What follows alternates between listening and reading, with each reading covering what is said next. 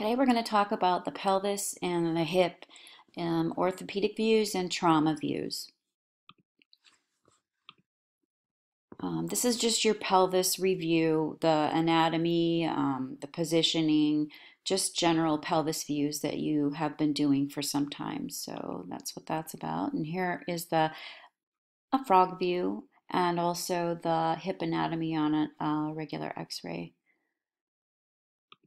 This is your hip bone.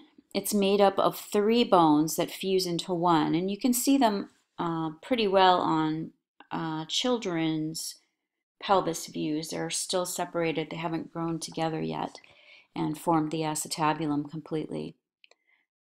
So you have the ilium, the ischium, and the pubis. And this is all your anatomy. You need to know all of this. And here are some of the other distinguishing areas of the hip bone, all related to the acetabulum. In the anterior portion, you have the iliopubic column, and in the posterior portion, you have the ilioischial column. So it's where the ischium and the ilium posteriorly fuse, and in the front is the iliopubic bone column where the ilium and the pubic bone fuse.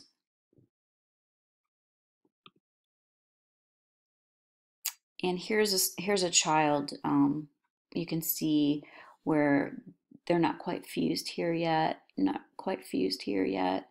So that's how the bones come together at the acetabulum.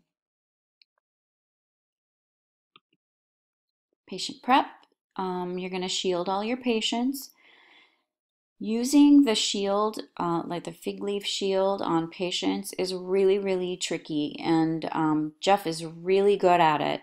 So practice it in lab so that you're going to be able to use it comfortably. Otherwise, you're going to have a lot of repeats because you're going to get that shield in the anatomy.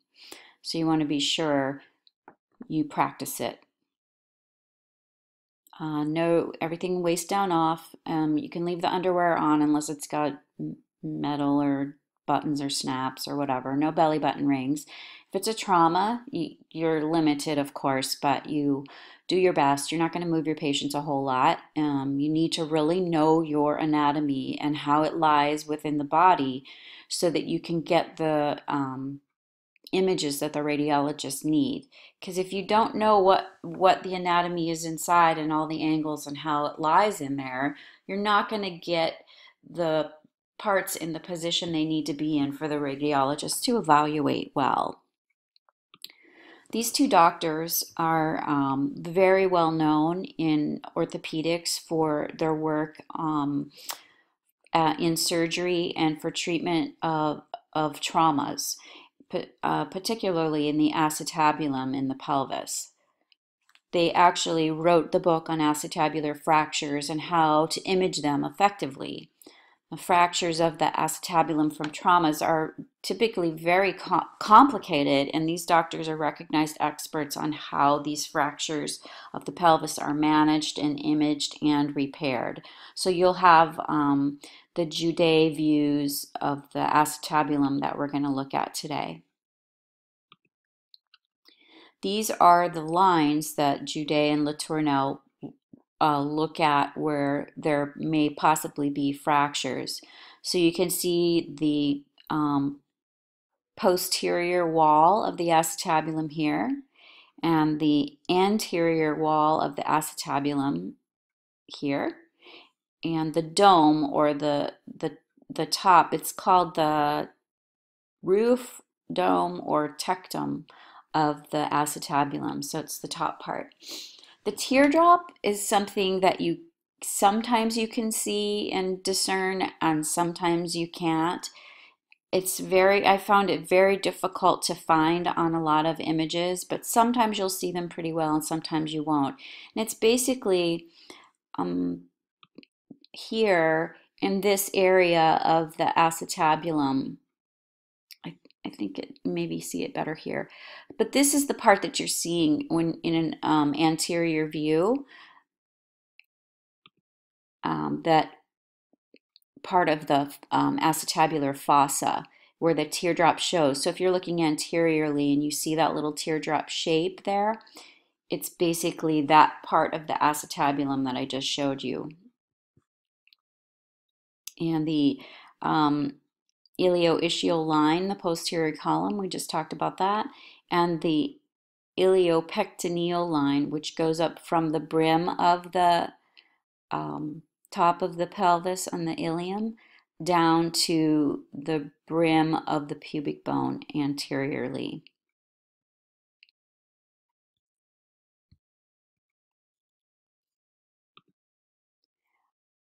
These are the Judet views of the acetabulum. So in this picture, they're looking at the right hip. So the patient is in an LPO position, and they typically will do both oblique views of the same hip for an internal and external rotation of the acetabulum and the head of the femur. So the LPO places the right hip in an internal oblique position, and the RPO puts the right hip in an external oblique position. And you can see from the pictures up here what that's going to show and how that's going to work. There's also modified views of the Judet. So the anterior projection for the internal oblique is obtained on a trauma patient in the same position using a vertical CR. So it's just like the other view. The LPO looking at the right hip for an internal oblique. And then the other method is not moving the patient, but doing a cross table from the other orthogonal view, the 90 degrees from the internal oblique is going to show you the external oblique as if the patient had rolled onto their right side. But if the patient can't really move, then they're doing it in a cross table manner for the external oblique. These are what your images are going to look like. LPO, internal oblique, RPO, external oblique. So I want you to look at the obturator foramen here and see the difference so that if you look at this image, you can determine which oblique view this is. Check out your markers so you know which side you're looking at, and look at your obturator foramen and the ischium down below and see exactly where you're aligning, where that is opened or closed, and which oblique view that you're doing. You need to be able to recognize that when you're looking at your images. Here is your cross table lateral hip, and you guys have been doing this for some time now, so as you've seen, it's sometimes difficult to get good detail in the acetabulum. So what I suggest is I challenge you to find the tech in your department who is consistently has the best cross table lateral hips and learn the best practice from them. Because if you learn their best practice, you're going to have no problem doing these at any time. As the book says, also, just be aware, you can see here, they've got the patient's foot on the collimator box. The box says, don't do that ever. So put the patient's foot, opposite leg that's up out of the way, put it on a sponge or something to keep it up, because the collimator box actually gets really hot and it can burn them. So you just need to find another way. Be creative. This is a modified view of the cross table lateral hip. If the patient has, for example, both hips are fractured, or they just had surgery on both hips, or for whatever reason they're unable to move the opposite leg out of the way, then you will do this view, which is a 15-degree posterior angulation of the CR. Toward the slightly angled gridded IR moving slightly under the patient. So you've put the cassette slightly, or the image receptor slightly underneath the patient. You need to be sure that your image receptor and your collimator box are still parallel with each other, but you're just going to angle down slightly toward the patient's hip um, to make sure that you can see the hip joint free of superimposition of the other anatomy in the area. So you don't rotate the leg at all, you just leave it in a neutral position, and then you have them hold their breath for this image. And I did see this at the VA recently. One of the first year students did, and it was really a really great image. It was very well done. And here's your anatomy of your inlet and outlet of the pelvis. These are great representations, so I want you to really look at these so it helps you to understand what you're talking about with inlet and outlet. And these are the inlet and outlet views. So for the outlet projection, depending if you're doing a male or a female, you're going to center at 2 inches inferior to the superior border of the pubic symphysis. And depending if it's male or female, you'll do anywhere from, for males, 20 to 35 degrees to cephalad angle, or for females, 30 to 45 degrees cephalad angle. Jocelyn and Jeff are going to ask you on your practical, they're going to expect you to know which is which when you do your angles for inlet and outlet projections. So be sure that you understand that you're doing that and why. Also, one of the things that people fail to do when they're doing these more steep angled images is move the bucky and center the image receptor to your central ray and your crosshairs, because you will miss if your bucky is underneath the patient and not lined up. So be sure you line up your bucky once you get your angle situated where you want it. Line up the bucky, and then move the tabletop to move the patient around and get them positioned properly. So it really helps to do that first before you start trying to figure out where you want the patient. You need to include the entire pelvis, and you should see the pubic and ischial bones magnified with pubic bones superimposed over the sacrum and coccyx, symmetric obturator foramina, and the pubic and ischial rami near the center of the radiograph, and you'll see your hip joints as well. Here's what the image looks like. So you can see ischial tuberosities down here. You can see the difference between what a female would look like and what the male would look like. So you're centered where from the superior edge of the pubic bone?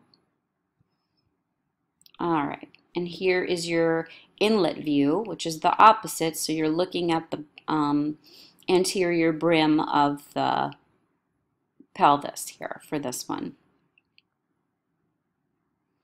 All of these are 40 inches, and for this one you're going to center midline at about the ASIS. So you include both hips, the edge of the